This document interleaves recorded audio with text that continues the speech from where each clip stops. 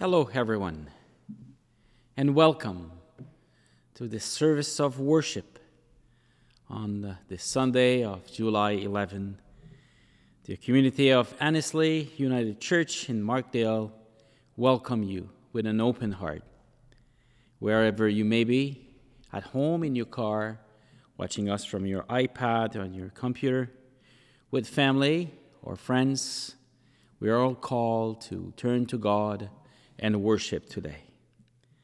Before we start our celebration, we will turn and invite God in our life, in our home, and we also pray that the light of God will inspire us today to do the call that we are invited to do, like John the Baptist, to proclaim and prepare the way of the Lord and bring the light to others with our own conviction.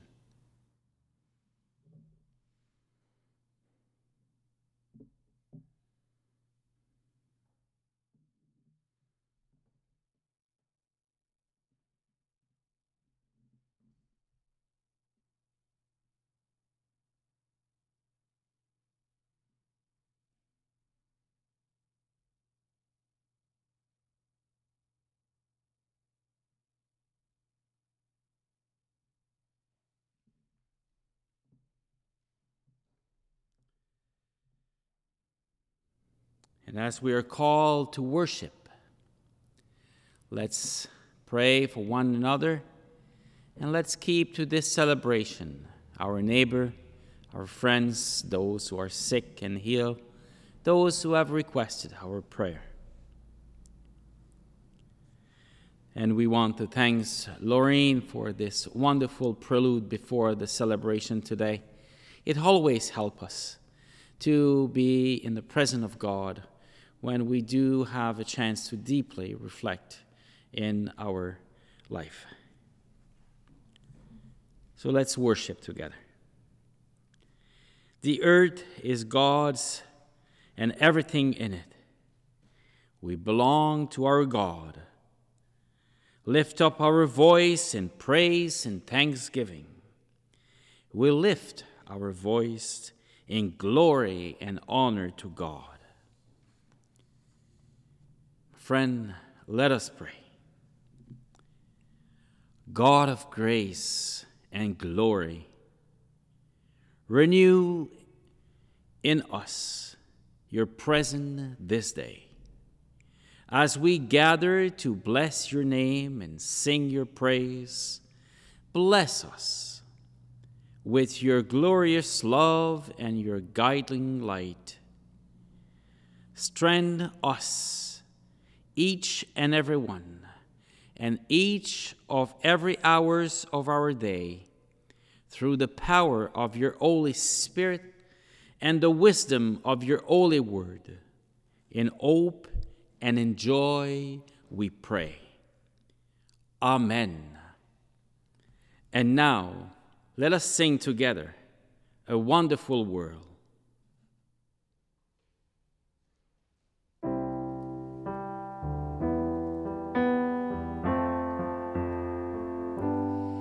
I see trees of green, red roses too.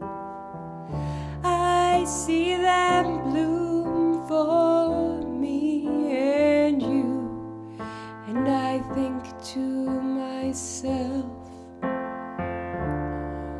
what a wonderful world.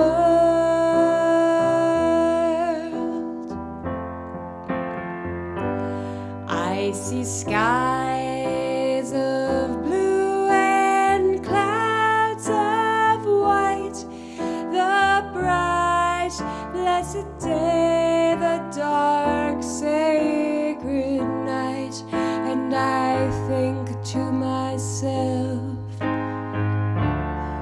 what a wonderful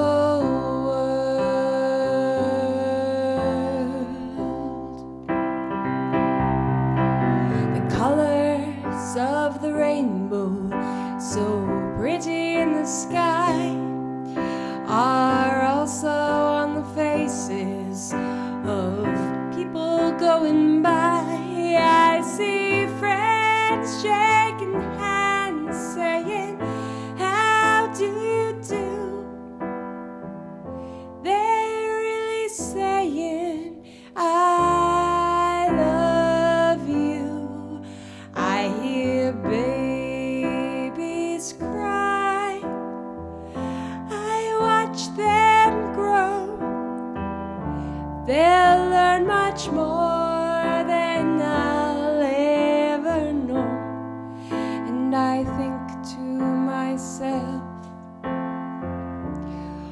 what a wonderful word.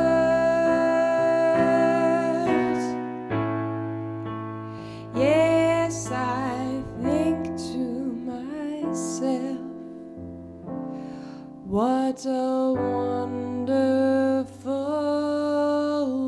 word.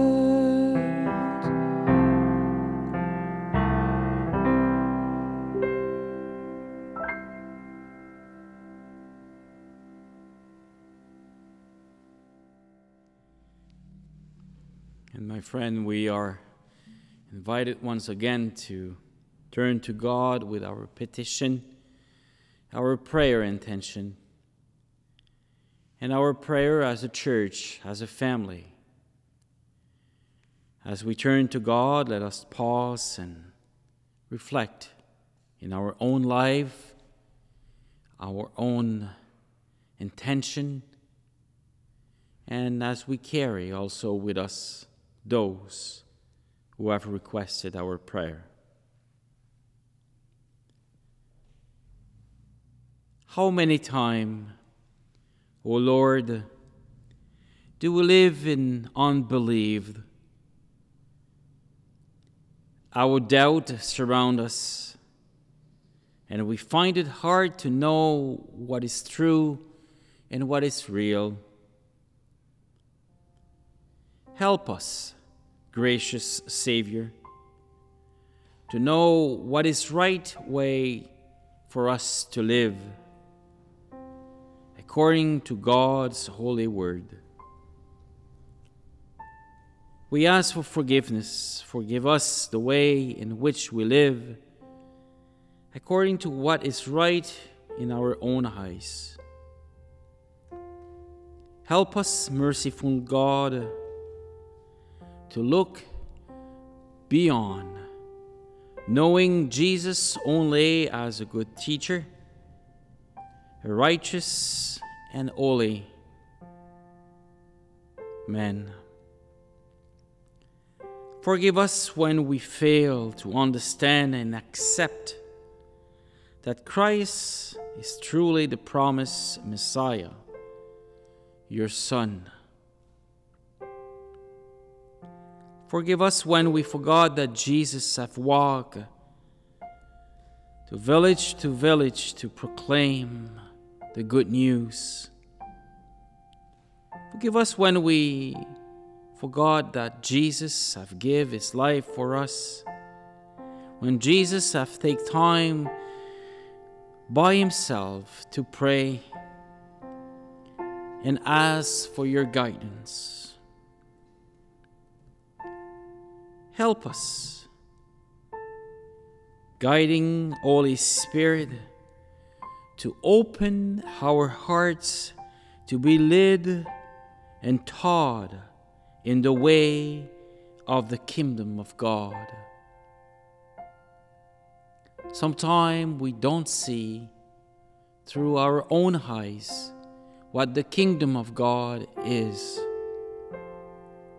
Sometimes we forgot that the people around us are also disciples who are following God and who are showing us how to live as a disciple. Forgive us when we seek to please others more than we seek to love and please God. Help us, Holy One, to turn our hearts to offer our prayer. May our prayer be not only a prayer of request, but a prayer where we take time to listen to you, to talk to you, and to do your will. May our prayer be inspired by the Holy Spirit so that we can do your will. We can hear you talking to us so that we can proclaim the good news. We ask you today to forgive us some time because we look only for ourselves. We ask you to help us to be a true disciple. And we ask you to accept who we are, even with our imperfection. We know, God, that you love us and you care. We ask you to be our guide, our light, and our Savior and Lord. Amen.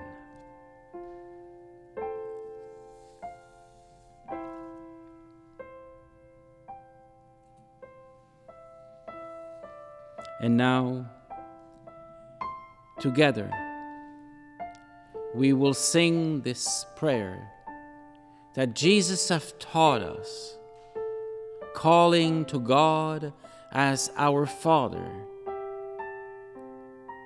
as our Mother, as our friend, the one who will help us to live our life accordingly.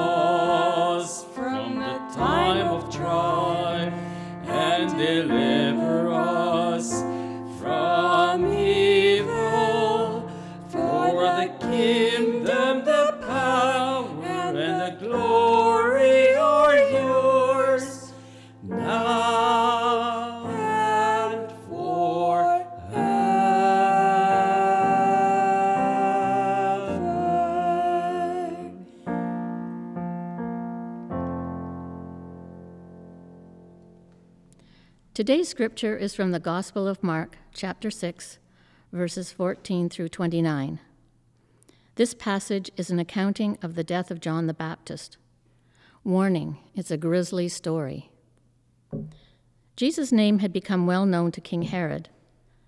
Some were saying, John the Baptist has been raised from the dead, and that is why miraculous powers are at work in him. Others said, he's Elijah. And still others claimed, he is a prophet, like one of the prophets of long ago.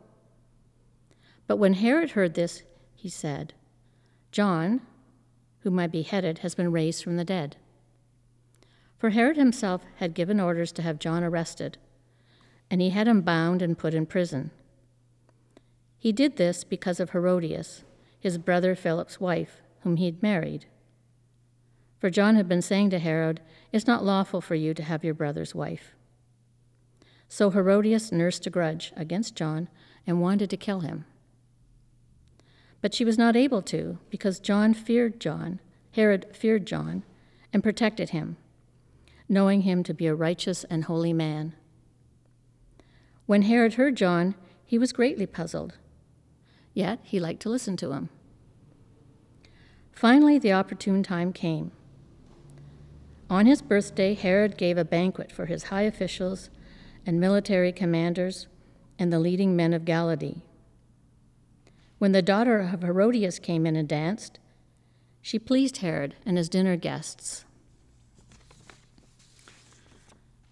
The king said to the girl, "Ask me for anything you want, and I'll give it to you." And he promised her with an oath, "Whatever you ask, I will give you, up to half my kingdom." She went out and said to her mother, "What shall I ask for?" "The head of John the Baptist," she answered. At once the girl hurried into the king with a request. "I want you to give me right now the head of John the Baptist on a platter." The king was greatly distressed, but because of his oaths and his dinner guests, he did not want to refuse her. So he immediately sent an executioner with orders to bring John's head.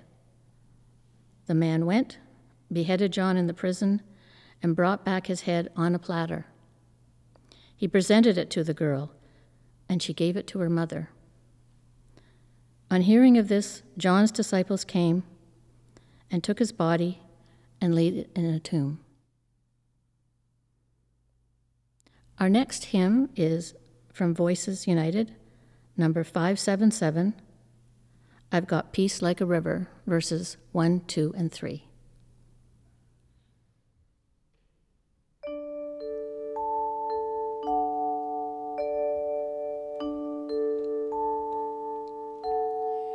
I've got peace like a river, I've got peace like a river.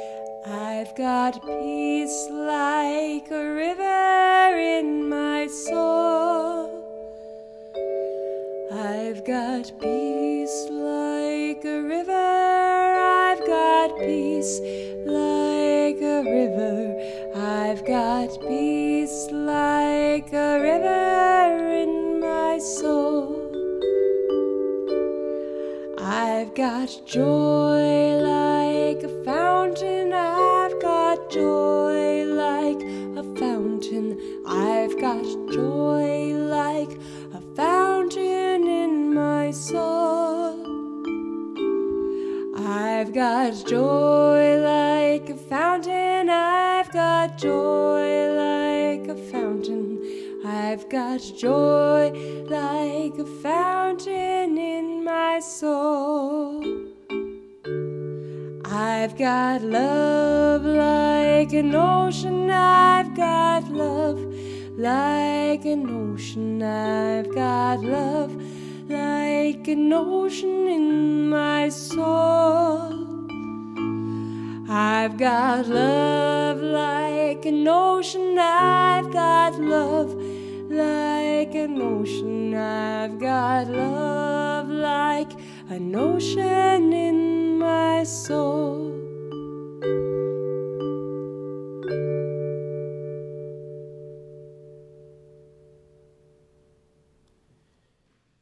I'm sure you have carefully listened to the scripture this morning. A very deep and a very touching story about John the Baptist, the death of John the Baptist. As we all know, if you want to understand and learn the scripture, you do have to know and receive the concept of the Old Testament to understand the New Testament.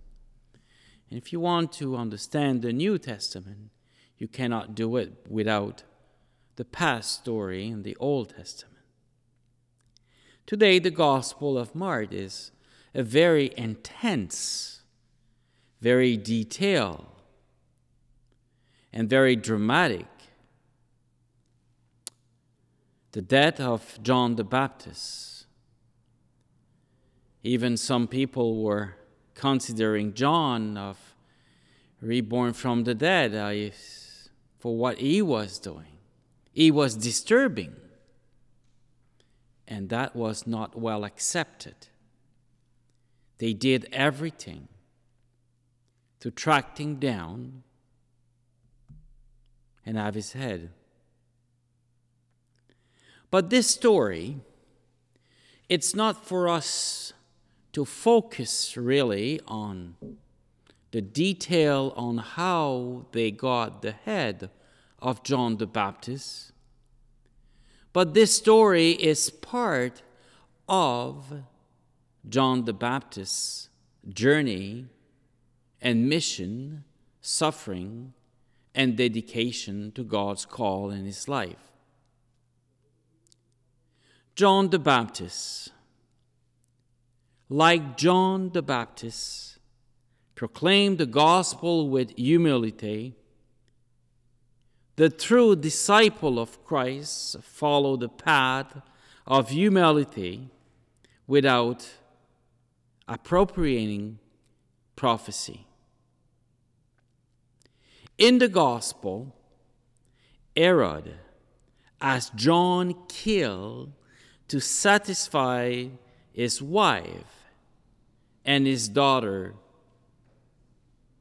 John the Baptist finally had a very short period of life, very brief to announce the word of God, but have touched many lives.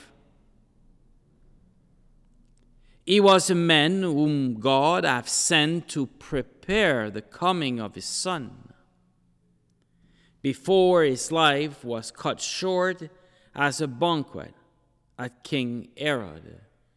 I'm sure we all remember the Christmas season when we hear that John the Baptist is there to prepare the way of the Lord. That was John the Baptist's life and mission. But his mission and his life was disturbing, was not accepted. But what did John the Baptist do, really?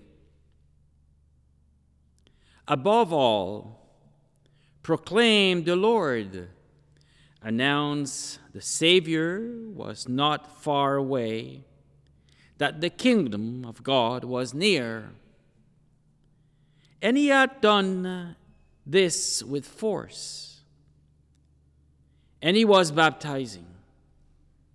You probably remember and recall when we say John the Baptist also, preparing the way of the Lord, but Jesus turning to John for baptism, and John baptism people who have baptized many people.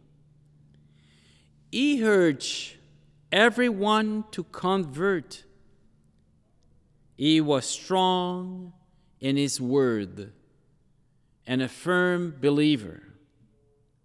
And that was disturbing. John the Baptist, a man of truth. So the first thing John the Baptist did was to proclaim Jesus, but without taking all on his moral authority. Like I said, it is not an easy gospel, but indeed, John, his life, even short as it was, he was giving the opportunity to say, I am the Messiah, because he had great moral authority, but he did not. People will find him asking him if he was the Messiah. And he always said the truth, the one to come. He is to stay humble and true. But at this possible moment of temptation and vanity, John the Baptist could have taken the post with false humility, but he did not. The gospel tells us that he counseled everyone to convert. He was a straight man, direct to the point, and honest and loyal to his faith. No, I am not the Messiah. After me come a person who is stronger than me and whose sandal will feed and walk on the earth. I am not worthy.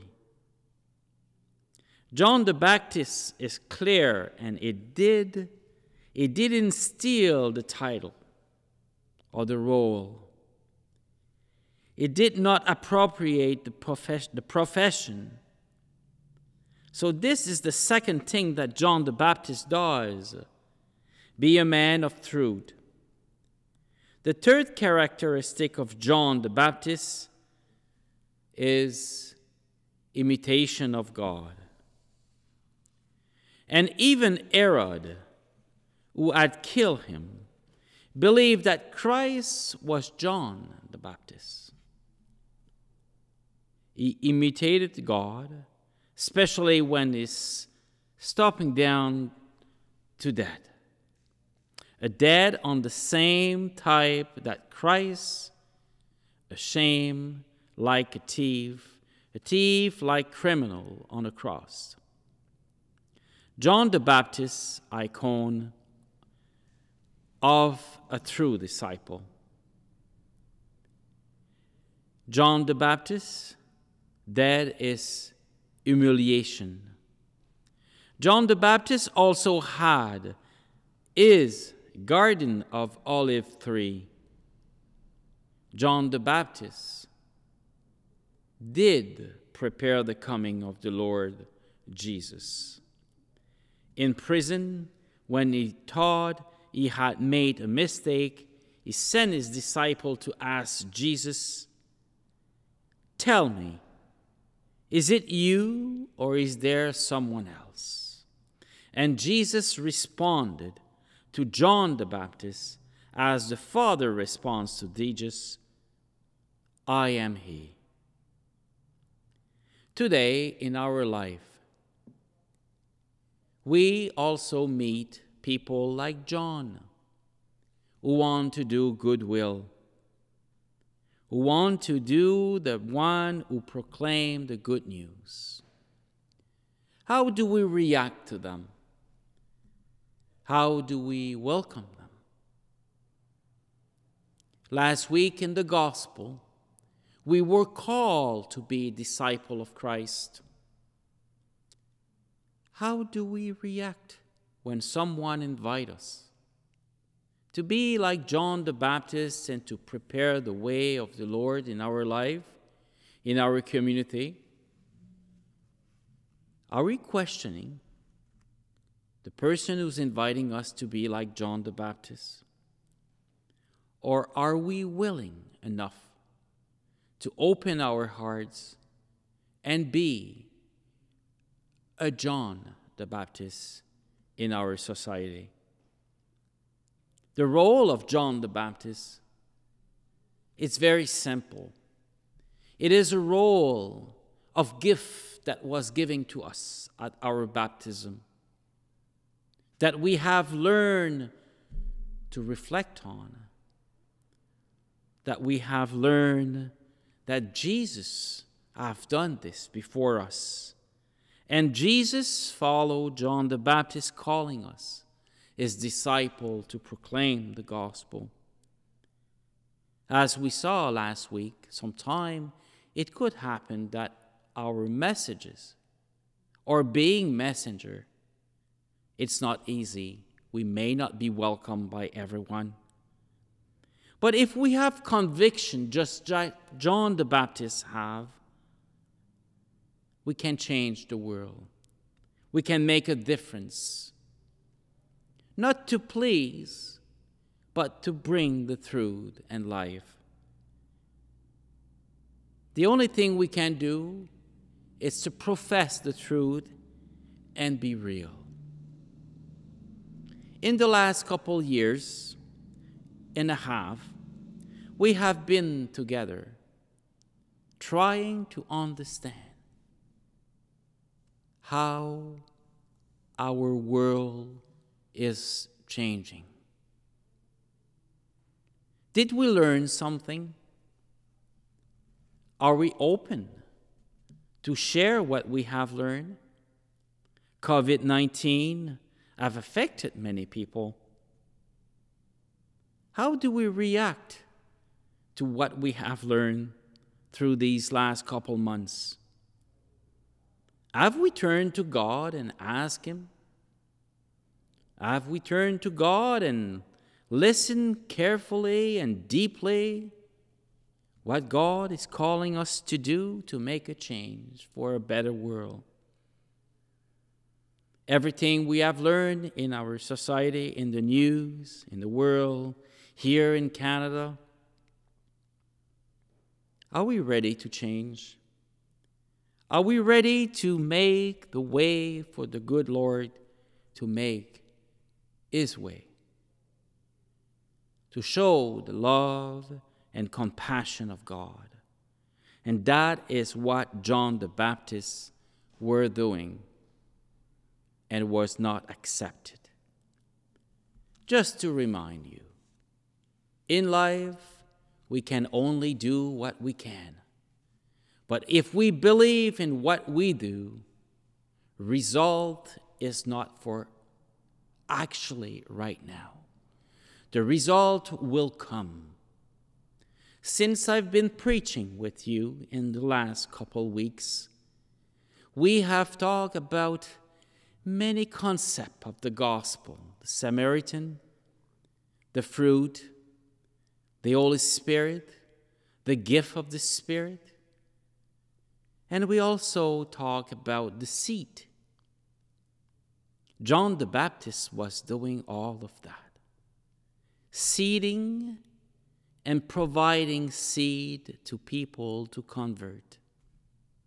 Whatever you do, whatever we do as Christian in our life, it doesn't mean that what we seed in the ground is for today. We seed because we believe that our word, our action will reveal love and compassion. When you plant a tree, when you plant a flower, it'll take a season or a few seasons to see some result. And John the Baptist knew each words coming from his mouth, from his heart, and from his life will take time. And the full example of that is today, as Christian, we are still wondering, how can we follow the gesture of John the Baptist and preparing the way of the Lord? May your journey be full of love and compassion, and may your journey be an example of you, of me, preparing the way of the Lord to come. Amen.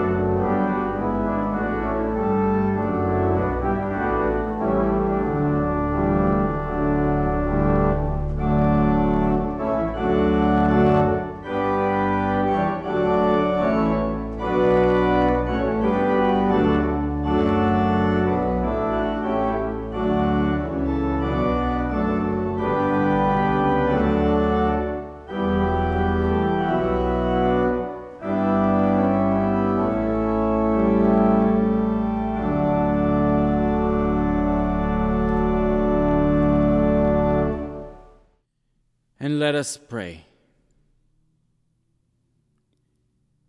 Gracious God, pour out your mercy on us. Where there is despair, fill up with hope. Where there is sorrow, fill us with comfort. Where there is sin, fill us with forgiveness. Where there is hatred, fill us with hope and love. Where there is worry, fill us with assurance. Gather us in your arm of your grace and glory, that we may reflect your glory with honor and praise all day of our life. In your holy name we pray. Glory God, we thank you for trusting us to reflect your glory, for claiming us as your own with all of creation. We give you thanks and praise as you receive this gift of our prayer, offering with the bottom of our hearts, blessing all together, all our action, bless them, our words and intention, that they turn as a gift of our life in honor of you in your glory. And we pray to your name. Amen. And now we will sing Voice United 619, Healer of our ever ill.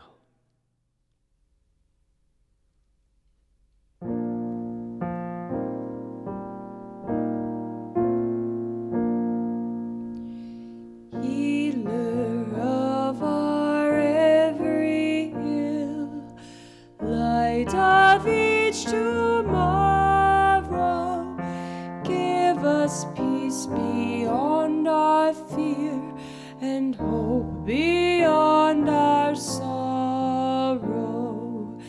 You who know our fears and sadness, grace us with your peace and gladness. Spirit of all comfort, fill our hearts. Healer of our every ill, light of each tomorrow, give us peace beyond our fear and hope beyond our sorrow. In the pain and joy beholding how your grace is still unfolding, give us all your vision, God of love. Healer of our every ill, light of each tomorrow, give us peace beyond our fear and hope beyond our sorrow.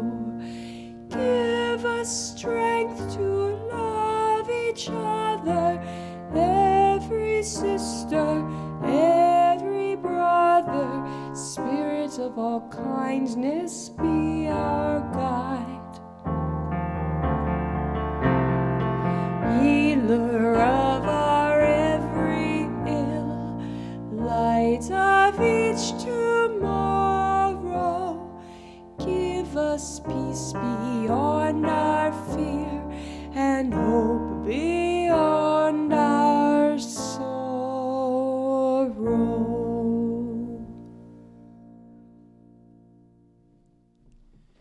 My friend, before we receive and pray for God's benediction today, there is many thanks and gratitude that I want to express to many people.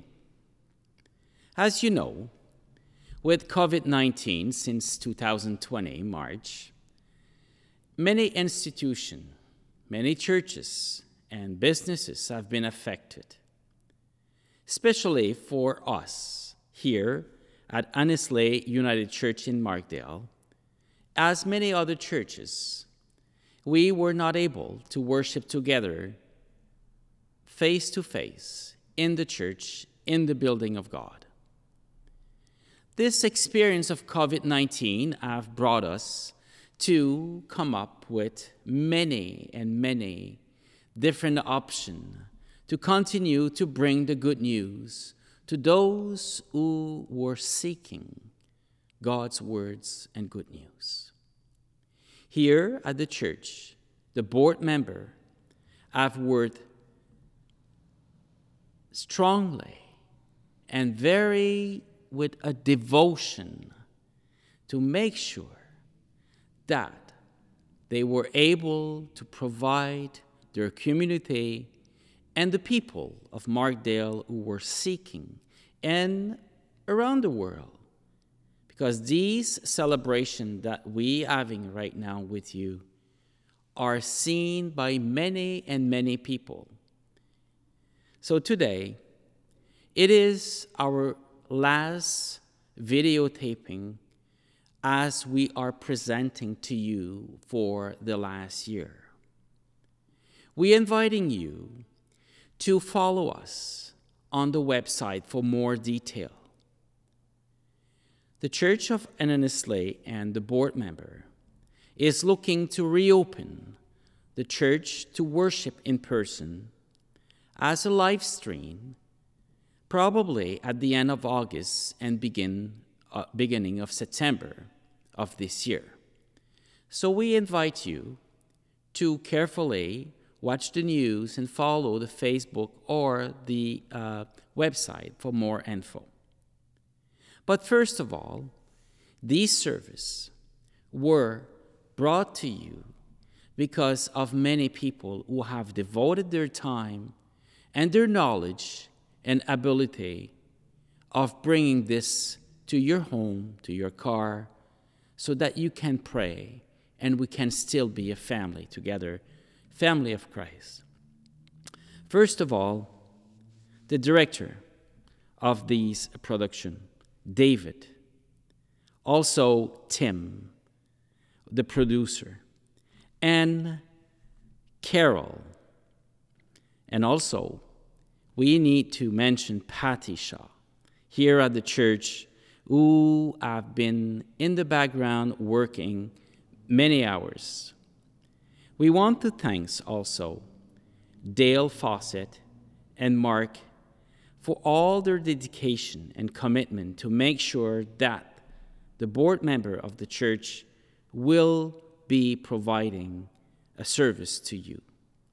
We want to thank also the follow that have been preceding me to preside these celebration with you.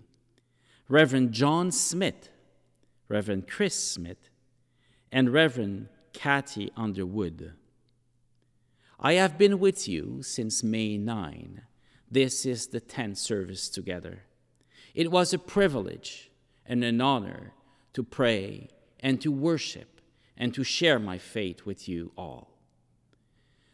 I also want to acknowledge John, Heather, Howard, Lynn, Michael Leach, who we have heard him at the organ at many times during this celebration.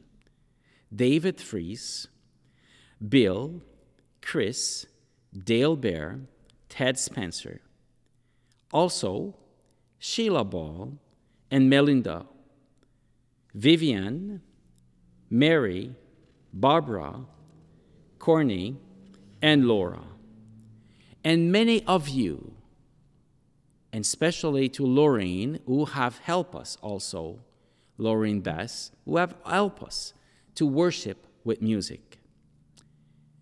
If we have forgot some of your name, we want you to accept our gratitude and our prayer for your service, for providing many people and helping many people to worship God. As we continue, to all of you at home who are listening today, we hope that these celebrations were an instrument and a gift from God to help you to be a better disciple and take time by yourself to pray. Please don't give up. Don't give hope. God is always there. In any struggle that we have been through in our life, God is always before us. Always look ahead and pray, and I'm sure that God will help you to see the light and the hope that you're looking for. Annesley United Church will welcome you very soon in person for service, and it will be a different live stream service that will also be carried on to your home for those who will not be able to join us. At this time, this is my last service with you, and I will pray for all of you, and I'm inviting you to pray for me, for my journey with the Anglican Church as a postulant toward the ordination. May God bless all of us and keep us in his love. And now, let us pause and ask for God's benediction. Brilliant children of light, go now to shine with God's glory and love. We will shine brightly and love freely. Honor God with all that you say and do. We will make the world a better place and a brighter place for all to live. And may the blessing of our Lord be upon us in the name of the Father, the Son, and the Holy Spirit. Amen.